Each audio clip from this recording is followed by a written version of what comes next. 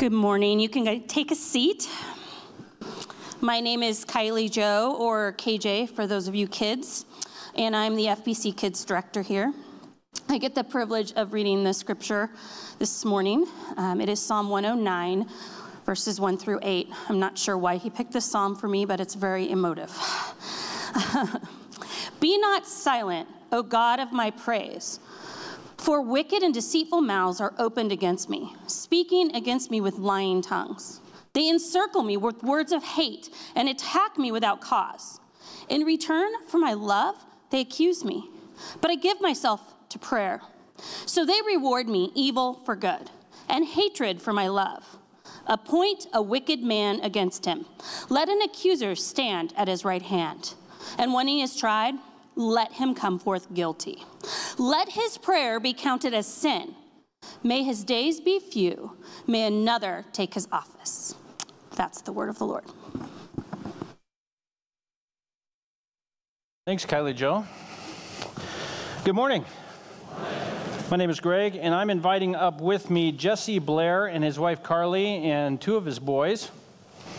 And how you guys doing? Good. Good. Is this on? Nope. It's on? Yeah. Oh, okay. I told him not to turn it on. It's terrible. I am really excited to be able to let you know that Jesse Blair is going to be joining the staff at FBC Medford as our pastor of student ministries starting August 1st, which is Tuesday. So I wanted to introduce to you Jesse and Carly and two of his sons. One of his sons is, well, not here. Yeah. Yeah, that's all we can say about that. So a couple of questions. I just kind of get to know you a little bit. And I haven't told Jesse what these questions are. So what is the square root? No, I'm kidding. Where are you from? And what is your background in terms of getting into student ministry? So I grew up in Alturas. So if you guys know where Klamath Falls is, if you take a little trip down the road to nowhere into California, that's where Alturas is. It's 40 minutes from Nevada and 40 minutes from Oregon. So more cows than people. That's where I grew up. And I got saved before we got married, and then decided that I wanted to follow Christ with my life and do something for him, and went to Bible college, and then after many years graduated and ended up on staff in Alturas, and then to Lincoln City, where we spent some time there. Okay. I mean, for most of the people in this church, you're going to know Alturas as the turnoff that you see on your way to Reno. That's where most of these folks are on their way to Reno. Like, do people go that way? Yeah. So next time you're driving to Reno, I'm sure some of you, who goes to Reno? Everybody does. They're not going to admit it.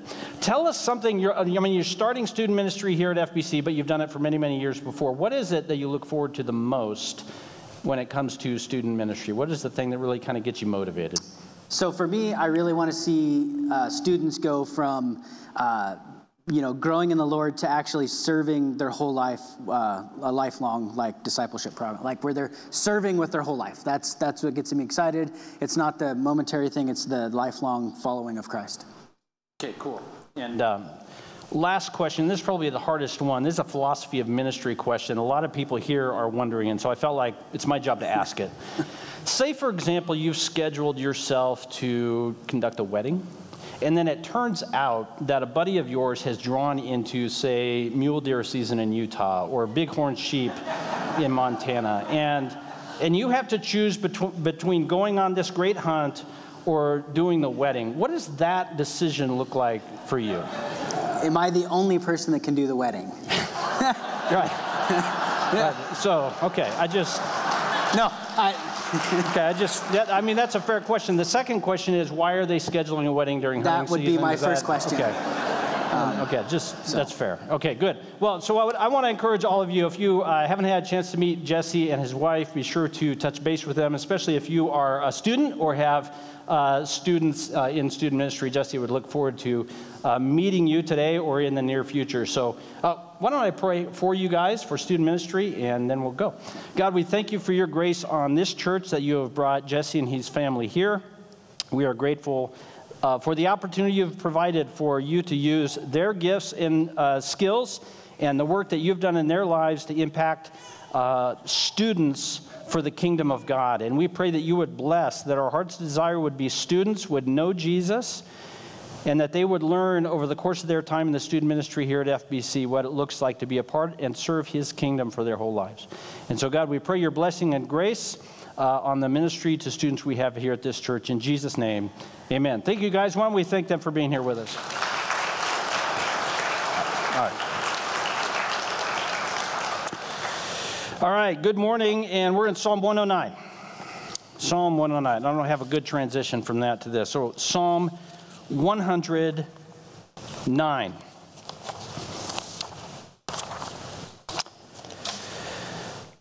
Question probably many of us have asked. If you haven't asked this question of yourself, you will, or of God at some point already, you will some point in the future. But I'm certain many of us have asked this question before. When you are praying and seeking the Lord about something in particular, have you ever wondered, does God even hear me? Have you ever, as you're praying and seeking the Lord, you're praying about something, and maybe it's something fairly pressing. You're saying, does God even hear? Does he even respond? Is anything going on? And what's happening here?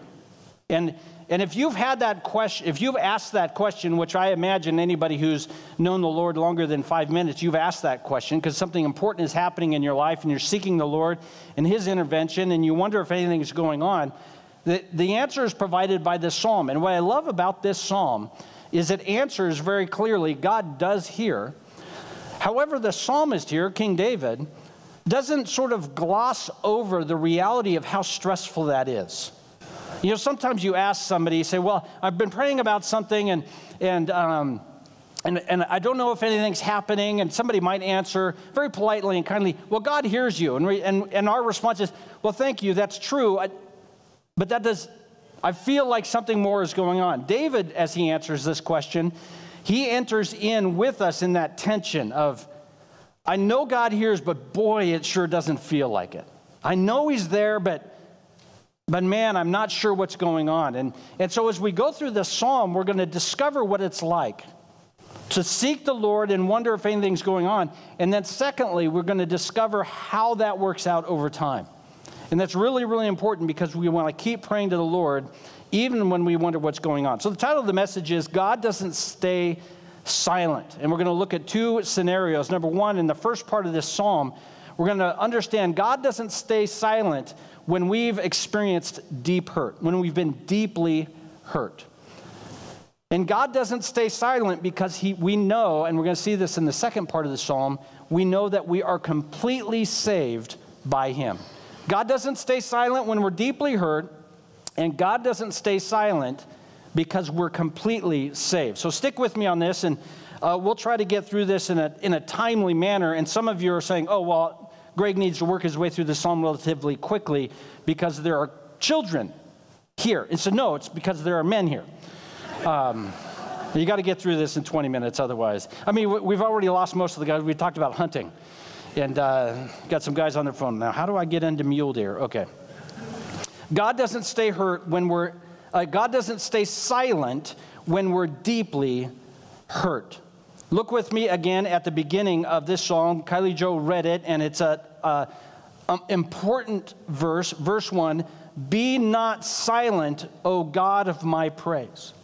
For wicked and deceitful mouths are opened against me, speaking against me with lying tongues. So this is a person who has been hurt, but not merely with his enemies. This is a person who has been betrayed. And betrayal is such a significant part of the human experience, whether we like it or not, but it's such a significant hurt that we experience that it's something that often shows up in dramatic performances. There's two really, really important betrayals in the arts that we can think of. One is in classical literature, a guy named William Shakespeare, or Bill.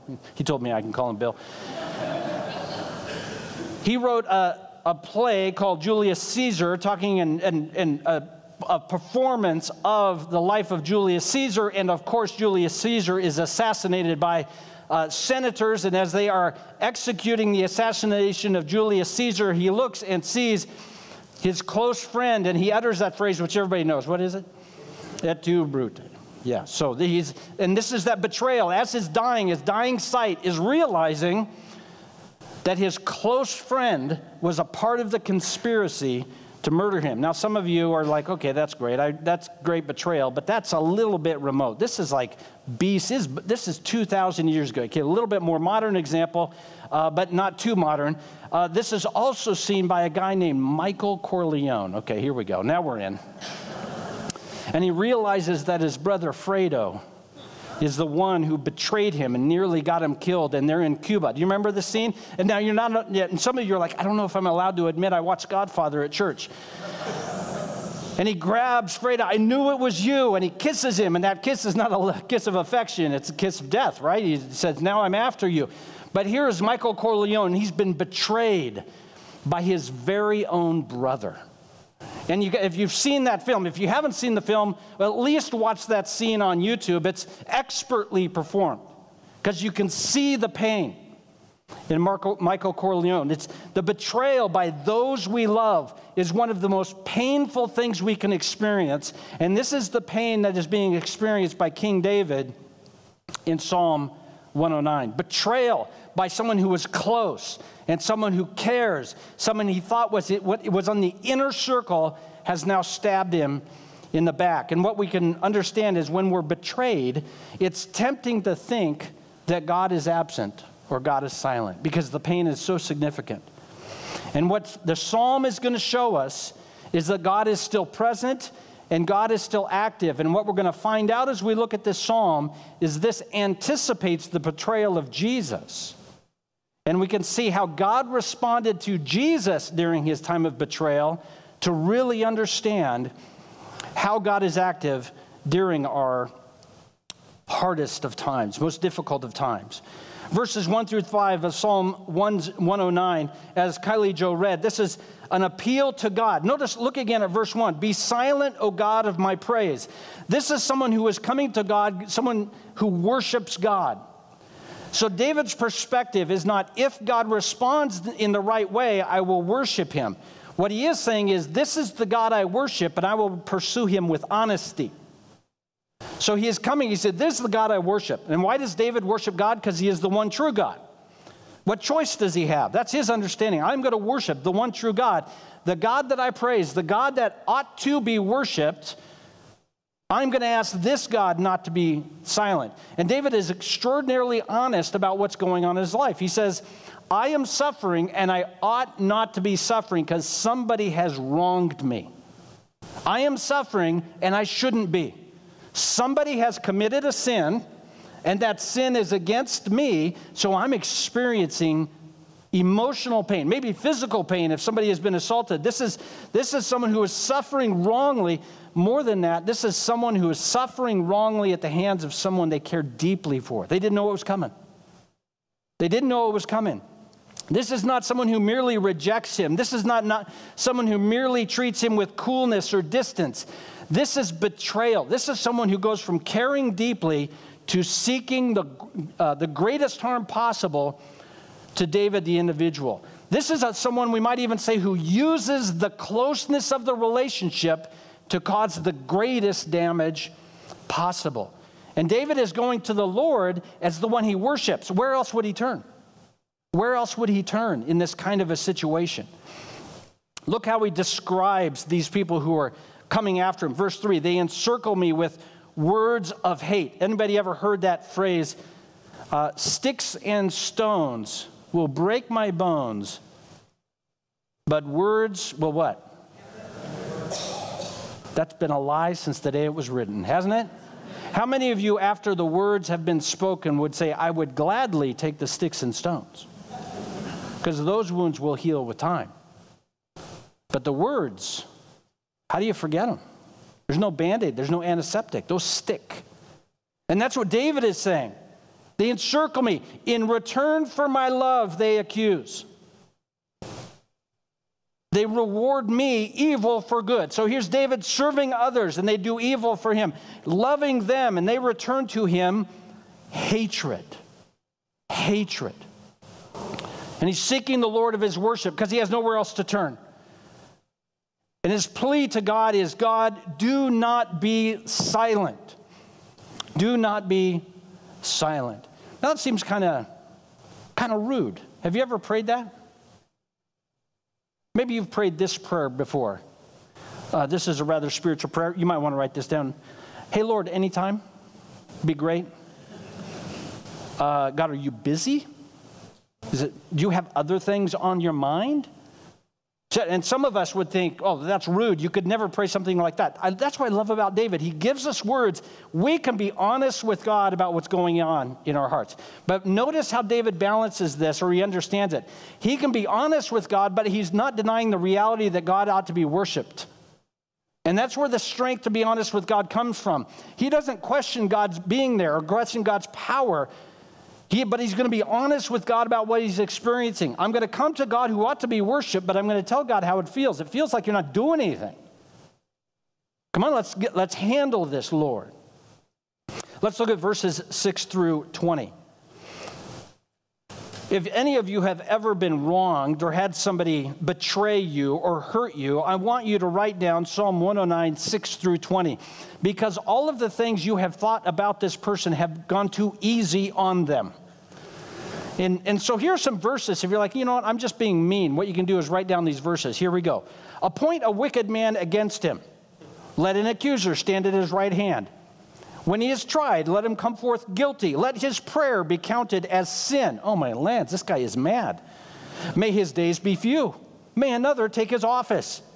May his children be fatherless and his wife a widow. Guys, do not write Psalm 109:9 in an anniversary card. These are not appropriate for any kind of greeting card unless you're giving it to the one who betrayed you. May his children wander about and beg, seeking food from the ruins they inhabit. Wow, easy, buddy. May a creditor seize all that he has, and may strangers plunder the fruits of his toil. Let there be none to extend kindness to him, nor any to pity his fatherless children. May his posterity be cut off. May his name be blotted out in the second generation. May the iniquity of his fathers be remembered before the Lord, and let not the sin of his mother be blotted out. This is a call for God to bring justice on someone who has done wrong. I love this prayer because it tells us that we can stop, even as believers who trust in the goodness of grace of God, we can stop minimizing the hurt that we've experienced. It doesn't do us any good. It doesn't do the people around us any good to say, oh, it's no big deal. To David here, this betrayal is what? It's a big deal.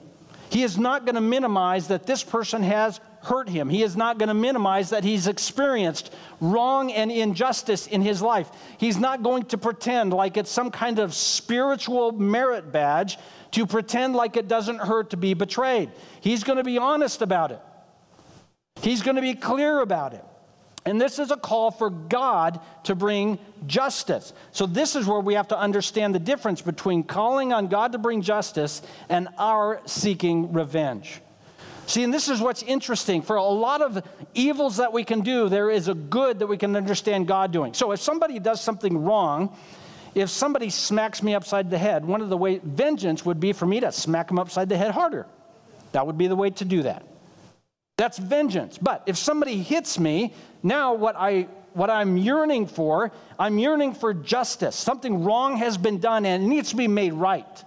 So there's two ways to approach that. The sinful way to approach being wronged is to seek revenge. The righteous way to seek wrong is to get smacked, turn to the Lord and say, God, would you deal with this? I need you to handle this. That's justice. And that's what David is doing here. And he's giving God ideas on the ways that justice could be approached, which I love. I love this. Now, he is not telling God, these are the things that must happen. He is just explaining to God in poetic form, look, I have been wronged. I don't have the means to make it right, or I ought not to be the one to make it right. And so I'm going to go to the Lord and seek justice from him. Say, God, you know what has happened. You know the hurt I have experienced. You know the heart of the individual. Lord, I am going to lay that at your feet. And so he has specific hopes for this. He says, may this person experience justice from God. And that's very different than revenge. Revenge says, I can make things right. Revenge happens when I think God is slow. Revenge happens when I think God is too nice to the wrongdoer. Revenge happens when I don't believe in God and I think somebody has to act. And so therefore, I am going to try to make things right. And it's going to come from a place of anger. And usually our revenge is greater than the wrong that was done to me. I've got to leave a mark. Whereas God's justice is always perfect. We see this all the time in Acts. There's always sort of a good and bad way of approaching things in our life. So when we've been wronged, the good way of pursuing things is God's justice over our revenge. Another example of this that might be helpful is this. Maybe in your life you say, you know what, I want to put myself to work. I want to exert effort and expertise to earn a living so that therefore I can provide for the needs of my family, enjoy God's creation, and be generous. Or we can say, I will seek my satisfaction from the world's goods. So the two ways we understand it, one of those is greed. I will seek to be as wealthy as possible in order to satisfy my appetites. The good element and the dollar amount doesn't matter. The other side of it is, you know what? I want to work hard with expertise and proficiency, and I want to earn a living to provide for those around me, to enjoy the creation of God as well as to be generous. But it's the same thing. And so what we see here is David saying, I want something to happen in this individual's life. The right way for that to happen is if God brings justice. The wrong way for that to happen is for me to seek revenge. And so here he's calling for God to bring justice. So one of the ways you can think about this, if you have been wronged, now you may play spiritual with your friends, you may play spiritual at church, you may play spiritual on Facebook, I don't know. Oh, the Lord has it, he knows. When you go to the Lord, will you at least be honest there? God, they have wronged me. It hurts deeply. Will you please, God, go scorched earth on their life? And you say, well, you shouldn't pray like that. Are some of you arguing with me? You always do. Then what do you do with Psalm 109? What do you do with Psalm 109? If you're not going to expect justice, then what are you praying to God for? Justice must be done if God is just. And so let's be honest with the Lord. If you have been wronged, then go to the Lord and say, Lord, you take care of this. And if we follow David's example, where Lord, you take care of this, and let me give you some ideas. Let me give you some things to keep in mind. Now, there's more to this, but I don't want us to go soft on this because this is what we see in the Bible here. And you say, well, that doesn't feel right. Well, what's better, vengeance? Is that better, revenge? And some of us say, well, I would never take revenge. Oh, I just thought of it. I shouldn't do stuff that isn't in my script, but usually that's the most fun.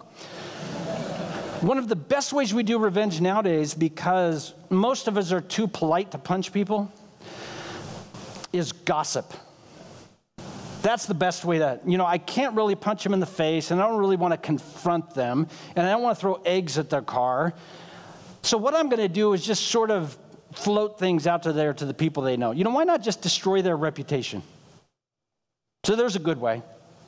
So that's when I can take revenge by just sort of snipping at them behind their back, or I can go to God and say, God, would you do me a favor and destroy their reputation?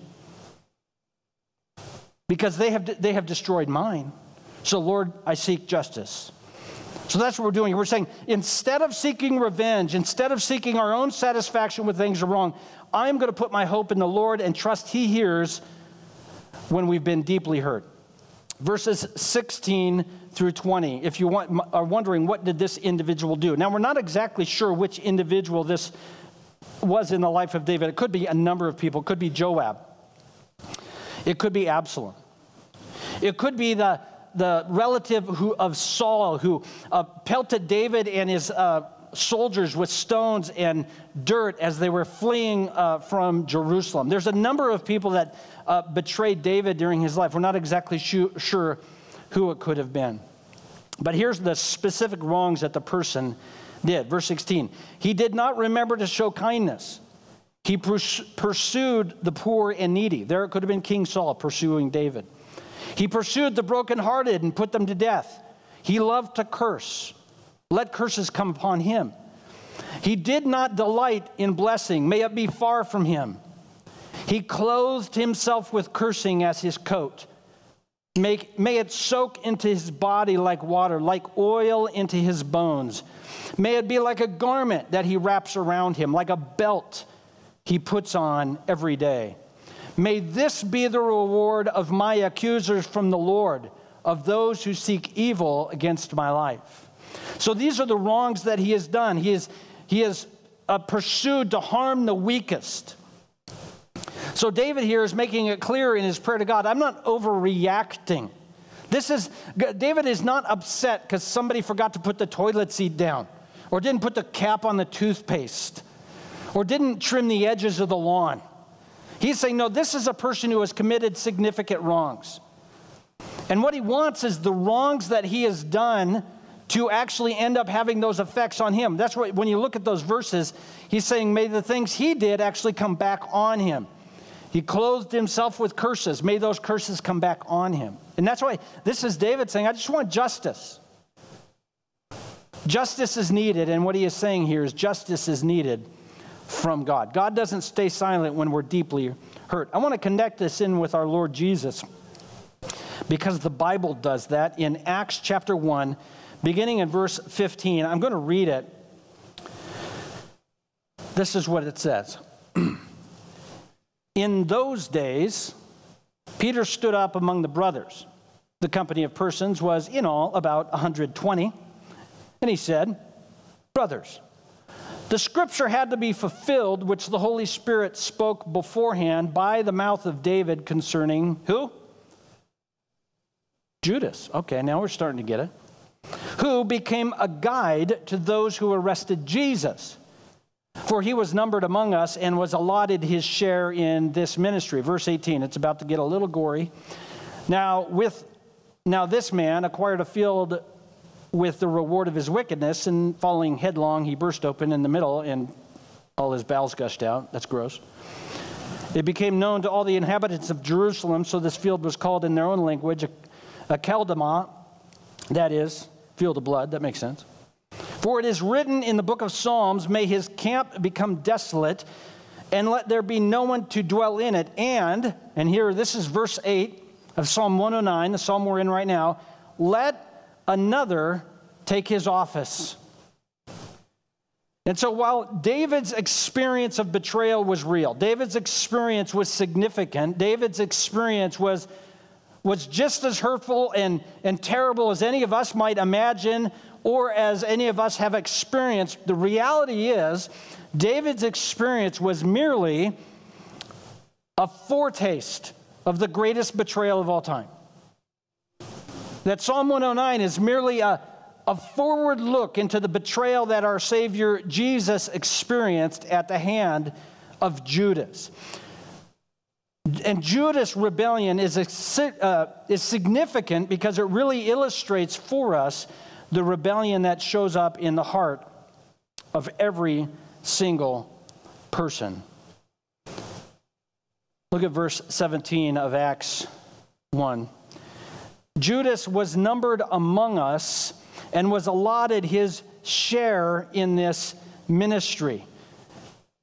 So what this means is Judas had a participation in the ministry of Jesus as a disciple. And that phrasing there is very, very interesting. He says he has a share. That's like an ownership share, a piece of the action. He was a partner in the ministry who was vested in and as a minister. But this means this partner in ministry, like all the partners in ministry, had to make a decision as to where they wanted to be vested. So verse 18 tells us where he wanted to be vested. He took his share that he had in the ministry of Jesus and traded it in for what? 30 coins. And then he purchased a field. Now he purchased the field through the priest. He had thrown the money back to the priest, and the priest went and bought the field. And there he experienced remorse over what he did. And the Bible describes his death in this field that he purchased instead of participating in the share that he had in Jesus. So he traded in his ownership share in the ministry of Jesus for a field where he would experience his own death. Now, why is this interesting? Because this reminds us of a story in the Old Testament which is just like this. There's a guy named Naboth. Naboth owned a vineyard. Good for Naboth, cheap wine, right? Ahab, okay, you're not doing it right. Come on. Ahab, boo. Okay, there we go. Now we're in. Okay, good. I don't want the kids to think we're boring. Two of them just said, too late. Ahab wanted his vineyard. And the reason Ahab wanted his vineyard is because it was in close proximity to his palace, and he wanted to plant vegetables there. I don't know either. I don't know why. You got a vineyard. So he went to Naboth and said, hey, tell you what, I want to trade you land. You give me your vineyard, I'll give you an even better piece of land, and we'll be square. And Naboth said what? No. Why did Naboth say no? Because he's an idiot? No. Because he understood that his land was more than just property. It was a covenant promise of God that he and his family were part of the people of God. And that's what he told Ahab. How could I possibly give up this land, my family's land? And this is more than just generational wealth. This is how God is expressing his covenant relationship with his people. And the way Naboth expressed his faith in God was to say, I would rather have a cheap vineyard than an expensive piece of real estate that Ahab is offering. Because Ahab would have been offering him a piece of land that would have been profitable. And so what Naboth is saying is, my share is in the covenant of my Lord, and I will not trade that share. I will not trade my share. So Ahab's wife, Jezebel, okay, somebody got it. Somebody got it. It's all right. She did okay in the end. She fell out of a window. Jezebel arranged for a big dinner for Naboth in his hometown. So Jezebel, listen, entered into a couple of guys at this dinner, and what did they do? They betrayed him. They betrayed him. They said, this guy is a devil worshiper. This guy ought to be stoned outside the city. So they picked him up and took him outside. Does this sound familiar? Betrayed, killed outside the city. Because Ahab wanted to take his share, but he refused to take his share and trade it. He refused to simply swap it out. And this is what Judas did. Judas, just like Jezebel, just like the devil who entered into him, said, I would rather trade out my share in the ministry of Christ to seek my own ends. And I would gladly reject the righteous one to seek my purposes. Here's one last little thing on this. There's a couple of times where the people of Israel rebelled against their king, once against King David and once against King Solomon. When David was returning to Jerusalem after Absalom had been killed, the tribes to the north didn't feel like they were being handled fairly. And they said, each man to his own tent, what share have you? What share have you in David? And those 10 tribes did the same thing to King Solomon's son Rehoboam. They rebelled against him and said, to your own tent, what share have you, O Israel, in the house of David? And this is exactly what Judas said. What share do I have in Christ? I would rather trade in my share and reject the righteous one. And this is what Judas did to Jesus. Judas rejected Jesus. We can say it this way. Judas, who had a share in the ministry of Christ as a disciple, rejected Jesus to speculate on some real estate because he felt there was more value there. That's the rejection of Jesus. This is personal.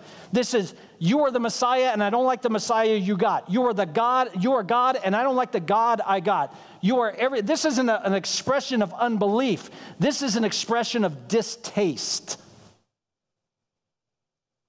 I know who Jesus is.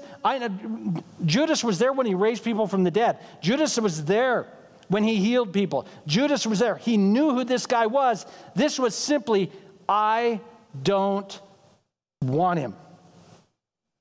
And if you think Jesus was disaffected, that he merely was distant from it, then you're not reading Psalm 109 right, and you're not reading Acts 1 right. This tells us, these two things coming together, Acts 1 and Psalm 109, tells us what was going on inside of Jesus. What was going on? the same amount of hurt that you and I experience in that same moment. He knows exactly what that feels like. In fact, we might suggest that this betrayal was the greatest betrayal of all time, and regardless of the betrayal you and I have experienced, while it's significant, we know Jesus has experienced it to the utmost. Jesus has experienced it the most. Was God silent with Jesus? So that's what we have to ask. If God is silent during betrayal, was God silent with Jesus? And what's the answer? Of course not. Jesus went to the Garden of Gethsemane and prayed to the Lord, God, if this cup can pass from me, great. If not, not my will, but yours be done. In the end, Jesus goes to the cross and dies to pay for the rebellion of all of us, because the reality is Jesus' betrayal that he experienced at the hands of Judah is the betrayal he is experiencing from all of us. For all have sinned and fall short of the glory of God. All of us have at some point in some level said, I'd rather have my stuff than Jesus. I'd rather have my kingdom than Jesus. So Jesus goes to the cross and pays for all of our sin. But what happened 3 days later? Resurrection. Was God silent? No, he wasn't. God was not silent, because it's impossible for Jesus to stay dead. Now, just like us, we would prefer God answer our prayer a little bit closer to when we're praying. But Jesus had to wait a few days, didn't he? He had to endure a cross. He had to endure 3 days in the tomb. So God wasn't silent with Jesus. Jesus is raised. God isn't absent. God isn't silent. But on the other hand, God is also willing to wait for the precise, correct time for justice to be done. For us, when is that time? Right now. When is it for God? At the exact right time. God doesn't stay silent even when we're deeply hurt. Okay, let's look at verses 21 through 31. Some of you are saying, how are we possibly going to get done on time? Well, we get done at 2, so we'll be fine.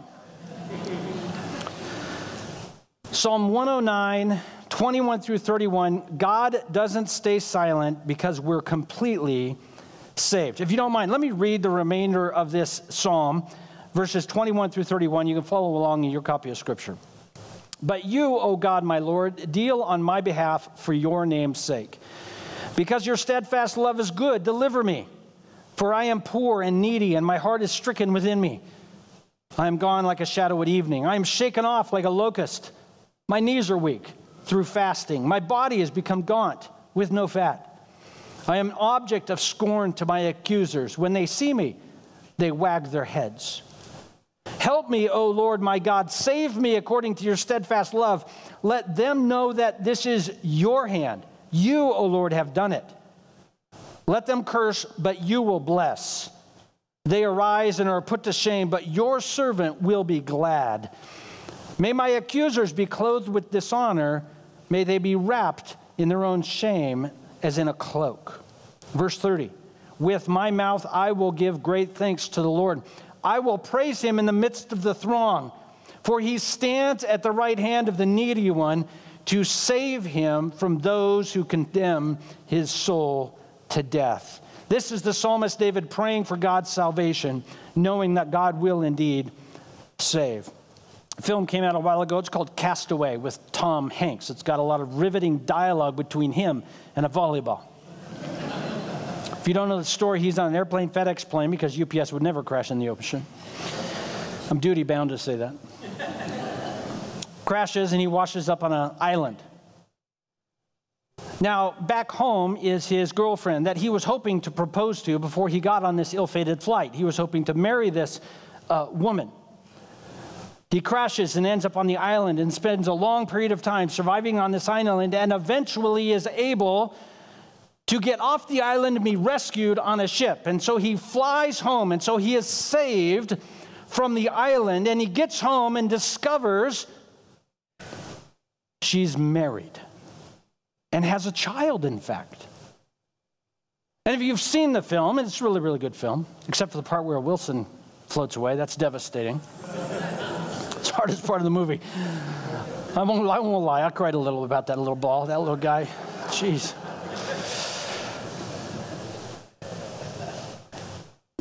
He was saved, but he wasn't completely saved. The movie ends with him at an intersection of a barren country road, wondering what's next. And it leaves us with, okay, he made it home. And if we're optimistic, it means his life has a new future. But there's a bit of he made it home, but now he has to make the best of a bad situation. So he was saved from the island, but his life was not redeemed because he has experienced now loss that continues. God's salvation, on the other hand, is comprehensive. It's complete. He saves us from our own sin and judgment. At the same time, he brings perfect justice to the places where we have been wronged. There is no loose ends. There is no untidiness. There is no making the best of a bad situation. When God saves, he saves all the way down to the innermost. God's salvation is complete. Look at verses 21 and verses 26. Let's understand this. But you, God, my Lord, deal on my behalf for your name's sake, because your, look at the word, steadfast love is good. See that word there? He's saying, deal with me for your name's sake because of your steadfast love. What are you saying? Save me, God, not because I deserve it. Pay attention. That's not what he said. He didn't save me because people were mean. Don't save me because there was a meanie. Save me because there was a big bully. Save me because I'm sad. Save me because I shouldn't have been wronged. Save me, God, because I would never do what they did. Save me, God, because I go to church a lot. Save me, God, because I give money away. Save me, God, because I don't do the swears. Save me, God, because I only drink microbrews. I don't know. I don't know what your thing is. Why does he want saving? He stakes his salvation not on him, but on who? God. Your name's sake, because of your steadfast love. That steadfast love is the word that indicates love that never quits. Read Psalm 136. This word appears after every single verse. He says, save me because you are that kind of God. You are saved, not because of me. If God was saving David because David would still be lost. God, he is imploring that David saves him because he knows what God is like. You're a saving kind of God who loves nincompoops like me. That's what David is saying. He repeats it down in verse 26. Help me, O Lord my God, save me according to how many awards I've earned in Awana. According to my attendance record at church. According to I don't speed. According to I'm really honest in my business dealings. None of that malarkey. It's a theological word. Help me, God, because you are a loving God. That's where his prayer is coming from. I know what you're like, God. You are a God whose love never quits, so I expect you to save me because you're that kind of guy. That's where he's coming from. This is David wanting justice while at the same time he acknowledges he needs God's grace. You can both want justice at the same time recognize you need God's grace. And that's what David is doing here. He's asking for God's help based on God's love, not because he deserves to be helped. David is not pitting God to choose me or choose him. You can't love us both. He's saying, God, I know what you're like. You love me. Do your thing. Make things right. This is David who's saying, God, I want you to make all things right, both the things I have done wrong as well as the person who has wronged me. What this means is each individual needs to decide who ought to pay for the wrongs you have done. So David is saying, I've done wrong. Did David do anything wrong? Yeah, a few things. A few more well-known things. He, of course, slept with Bathsheba when she was still married, then murdered her husband. I feel like that's morally in the gray area. No, that's just wrong. He then he did a census, which was terrible. 70,000 people died. Something we often overlook is David's parenting. He is not a model of fatherhood. Like if you want to be a dad, there's lots of fairly good dads in the Bible. David is not your guy. So David, what he is saying is, I've done a lot of things wrong. You know what I'm going to do? I don't want to pay for the things I've done wrong. I can't afford it. God, will you pay for the things I've done wrong because you are loving? And what does God say? Yeah, I will. But God is also glad to let us pay for our own wrongs. So that's what David is saying. Look, if this guy wants to pay for his wrong, God, sick him. But I don't want to pay for my wrongs because I can afford it. This is David saying, I want justice to be done in my life and their life, but I know because I am a sinner, I want God to bear the cost of my sin. Look at it in verses 30 through 31. With my mouth I give thanks to the Lord. I'll praise him, for he stands at the right hand of the needy one to save him from those who condemn his soul to death. This right hand is critically important. Just very, very quickly, it's mentioned a lot in Job 1 and 2. If you like looking at the spiritual world, read Job 1 and 2. So you have God, and you have a couple of people speaking to God. In this case, you have the devil. He comes in and tells God, Job doesn't worship you because he loves you. He worships you because you pay him. So the way, God, that you get worshipers is you buy them off. That's what the devil's accusation. He's accusing both God and Job. He's accusing Job of only worshiping because he got bought. And he's accusing God of only getting worshipers by paying them. So he's accusing them. And what does God do about Job? He says, what are you talking about? This guy's righteous. This is interesting. Is Job righteous? Ish. I don't know if you've read Job. He's got a bit of an attitude. I mean, he had a bad day, so we'll give him that. But nonetheless, not many of us argue with God the way Job did. I mean, Job was gutsy. Just so you know, I self-edited there, and you're welcome. God is the one defending Job. God is defending a sinner. He's standing, making intervention against the accuser on behalf of the one who has put his faith in him. That's what God is like. He defends and intervenes on behalf of the one who trusts him in the face of the accuser. That is, when we trust God, we have an advocate. Romans chapter 8, verse 34. Familiar verse. Who is to condemn? That's a question in Romans 8:34. Who is to condemn? Who can condemn those who are in Christ? Who can condemn those who are in Christ? Are you not sure on this? You don't know how to answer that because all the answers are always Jesus, but it doesn't feel right in this case. Christ Jesus is the one who died, more than that, who was raised, who sits at the right hand of God, who indeed is interceding for us.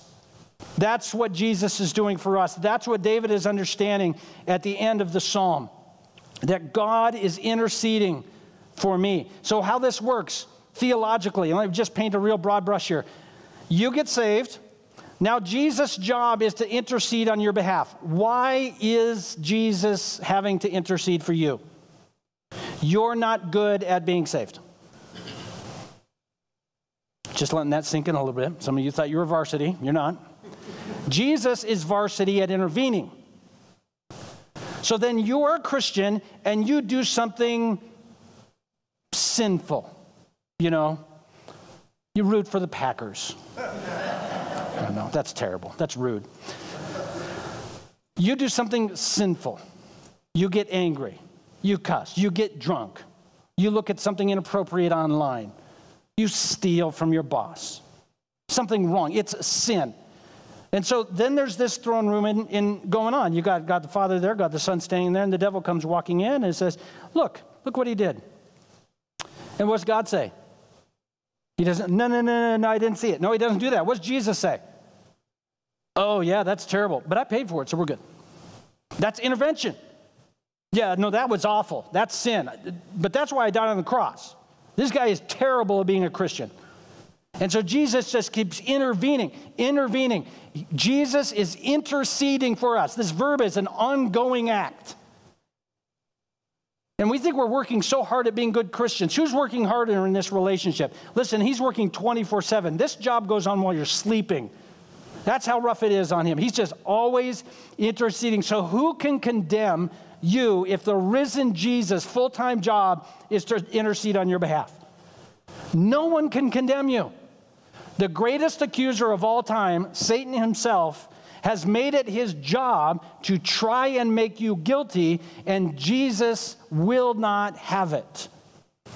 So the trick of the devil is, because he has figured out he can't convince God that you're a sinner because Jesus made you righteous. So what does he do instead? He comes to you and tells you that God doesn't love you very much.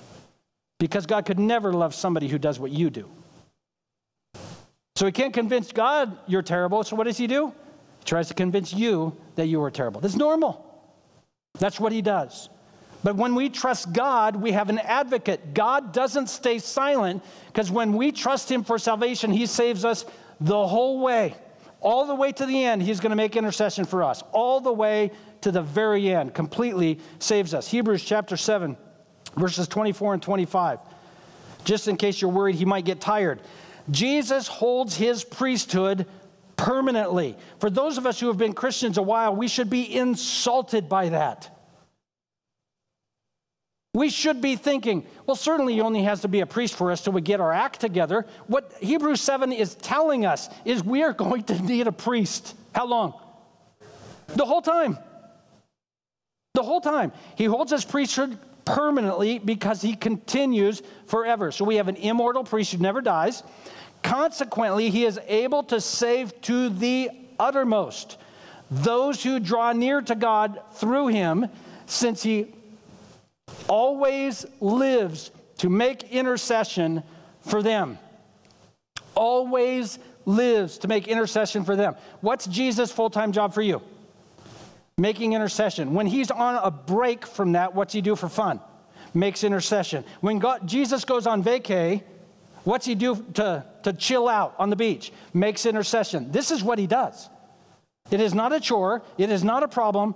He loves it. He loves it. I wish we could see it, but there are times certain that you blow it.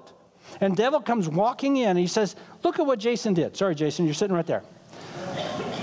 And Jesus just has a stack of microphones, goes, paid, drop, mic drop, bye-bye.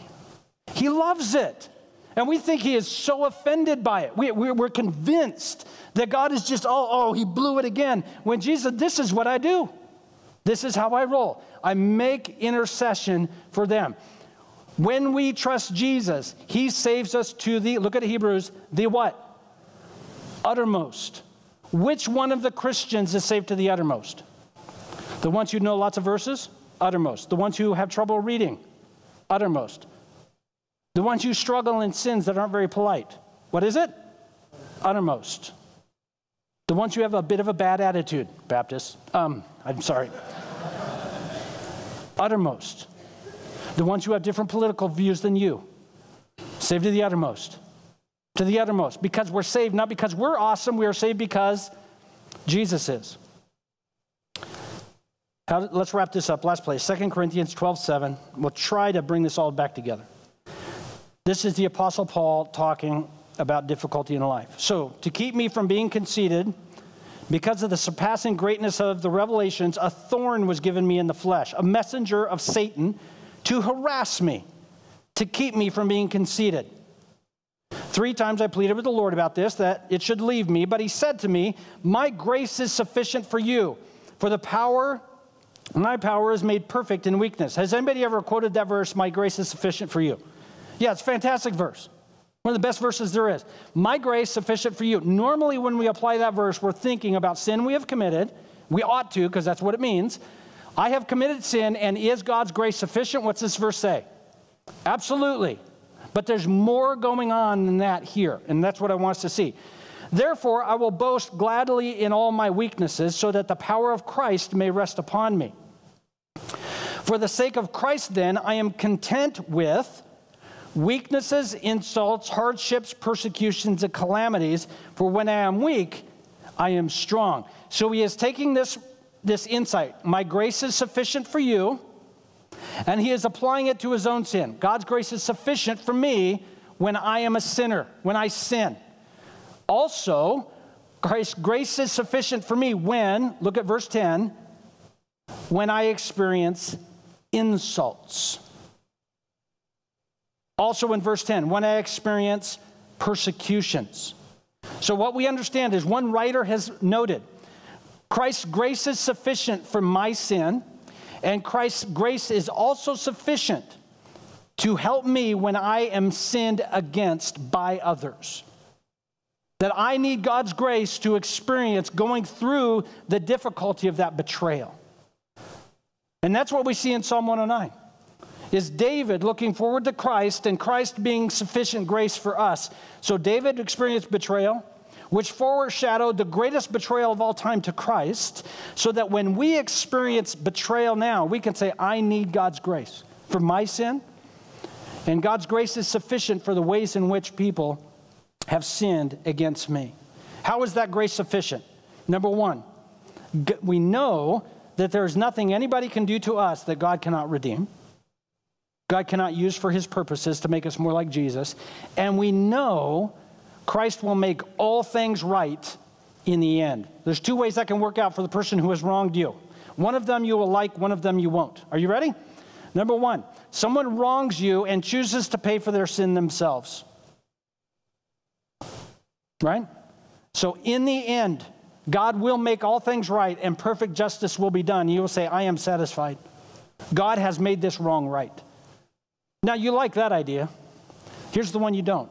The other option is this person may be struck by the grace of Christ, and Jesus is going to intercede on their behalf. Does that mean he washes away his sin? Yes. Does it mean justice is not done? No, because who takes the justice for you then? Jesus does.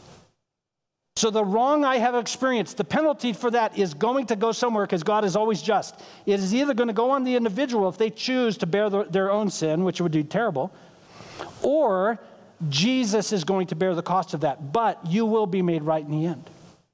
God doesn't stay silent, even when we're deeply hurt, because he saves us to the uttermost because of his steadfast love. Betrayal is common to everybody. It was common with Jesus. He knows how difficult it is. Knowing in advance that betrayal is hard doesn't make it better. But one of the things we can do when we experience hurt at the hands of others is go to Psalm 109 and let that model for our hearts what it looks like to seek God's justice and know that all things will be made right in him. Let's pray. God, we thank you for your grace in Christ. We thank you for the joy it is to know you by faith. As Christians, Lord, we are grateful that you make intervention.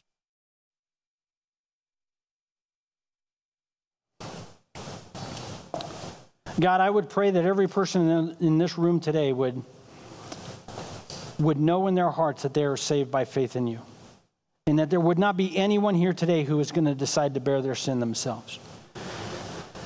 And God, I pray for all of us to the degree that we have experienced betrayal and hurt and wounding and many of those things we carry.